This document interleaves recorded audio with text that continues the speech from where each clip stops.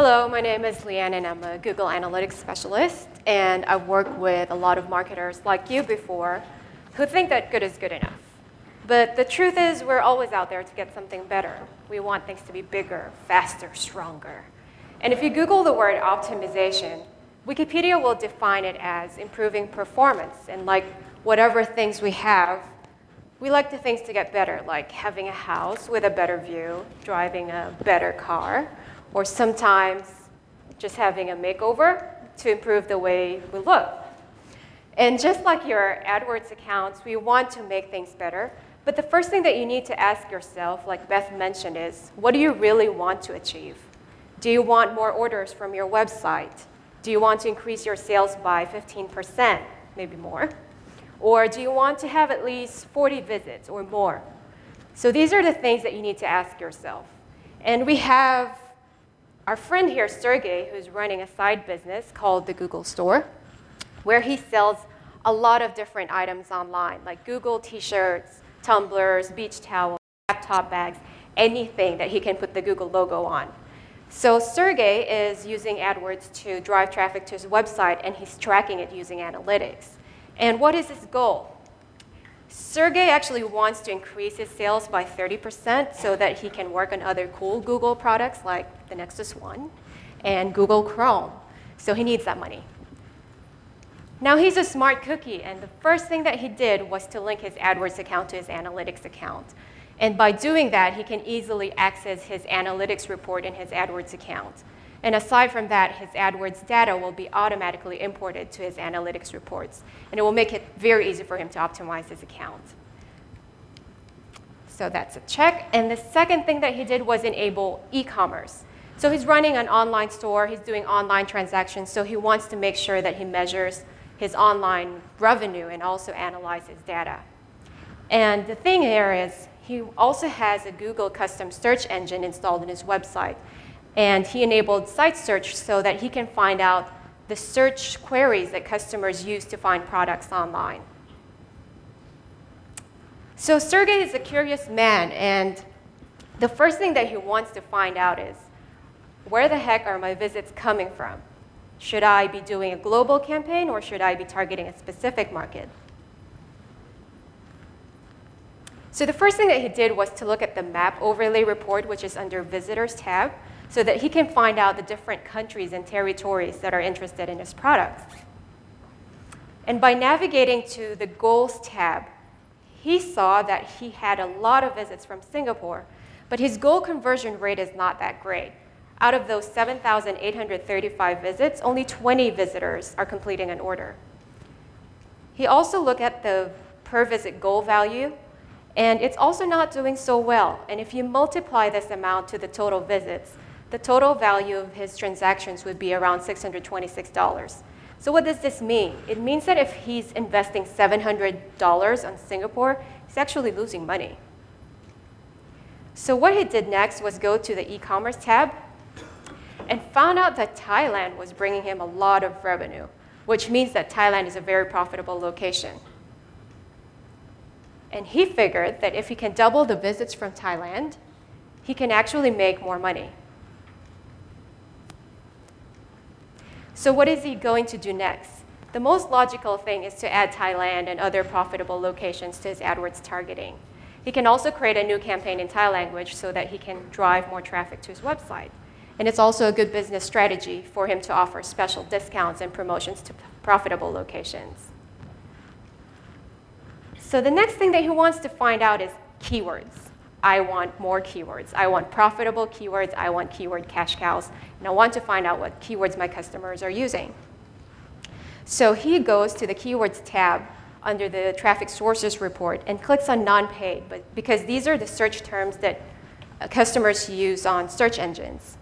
He also looks at the Goals tab and E-commerce tab. And in this example, he found out that Google Store was bringing him a lot of visits and also big revenue. So what he did was to add this keyword into his keyword list and also included different variations. His next gold mine is what we call the site search report. And here, if you click on search terms, you will find out the different keyword variations that users use to find your products online or in your website. He looked at the unique search queries and found out that people are actually interested in blogger, baseball, and for some reason, Google Apps bumper stickers. So what he did was add these keywords to his keyword list. When he clicked on e-commerce, he found something weird. There was a bunch of numbers that's bringing him a lot of revenue. So it doesn't really make sense for him to add 1013101. It sounds like a matrix code to his keyword list. So what he did was actually look for the product that this keyword is referring to. I wonder if anybody can guess. Yes, yes. Surprise, it's an Android t-shirt. So people like to buy an Android t-shirt. And he figured that he can also add this as a keyword to his keyword list. And another thing that Sergey really loves about analytics is its ability to export reports into CSV file.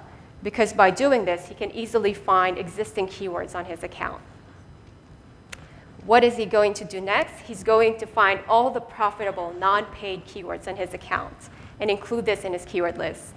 And also, he's going to leverage the site search report and look for those products that users are looking for in his website.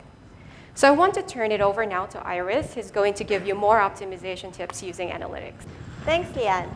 There's a lot of Sergey in us because we also love to ask questions. The next question that Sergey would like to ask: which sites are giving me the most visits? When people come to your site, they probably come from somewhere else, like a blog, a search engine, or Facebook. These are what you call referring sites. Now, Sergey would like to know which are the sites are his best friends.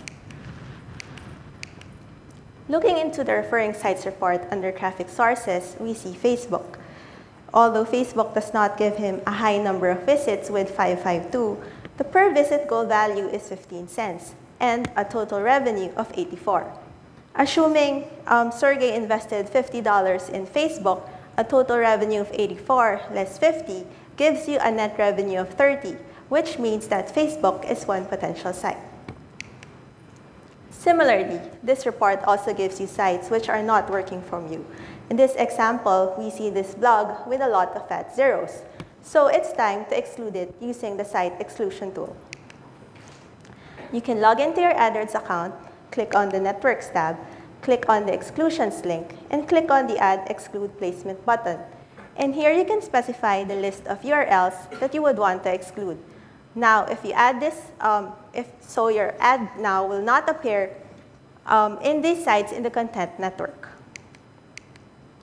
Now, Sergey finds this SEOpedia.org with a total visit of 200 and high conversion rate of 2.44.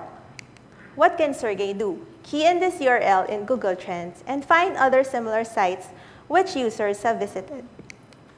What are Sergey's next steps? First, find websites with low quality visits and exclude them in the site exclusion tool. And second, placement target high-performing sites to increase his ad exposure and find similar sites by using Google Trends. Now, Sergey would like to increase his sales further, so he checked on his ads, keywords, and landing pages if they are effective. Your landing page is where you send your users to.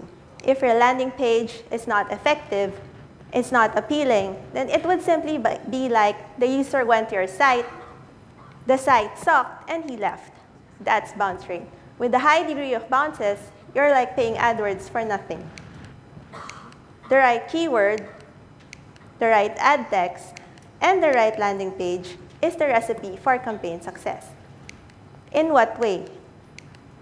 Let's look at the keyword bounce rate report with Google Kids and Google for Kids with high bounce rate, higher than site average. It could be because users do not find these terms relevant to your landing page. Apart from the keyword, let's also look at the ads. Here are some of the questions that you need to ask yourself. Do I have good keywords but weak ad text? Do I have ad texts that are leading to landing pages with high bounce rates? Or what are my best performing ads?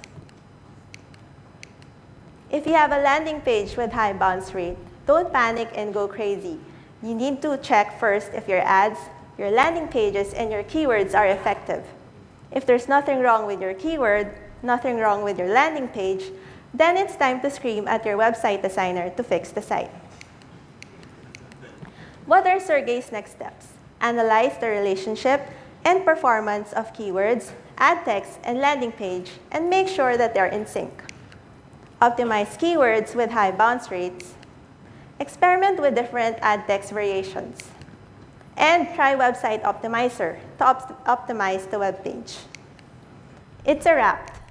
The 3 things that you need to do after this event: link your AdWords with your analytics account, set up goals, and set up e-commerce. What are the 5 reports that you love? Map overlay. Keyword here is map. You'll be able to find cities, regions, and territories that are interested in your products. Traffic sources report. Keyword here is traffic sources. You'll be able to find sources of traffic in your site. Site search. These are the terms users are using to find products in your site, which you can add in your keyword list. Bounce rate. These are the rates that you'd want to avoid because simply users will be entering and leaving the site and doing nothing. Lastly, set up goals and e-commerce so that you can measure the value of your transactions. Thank you.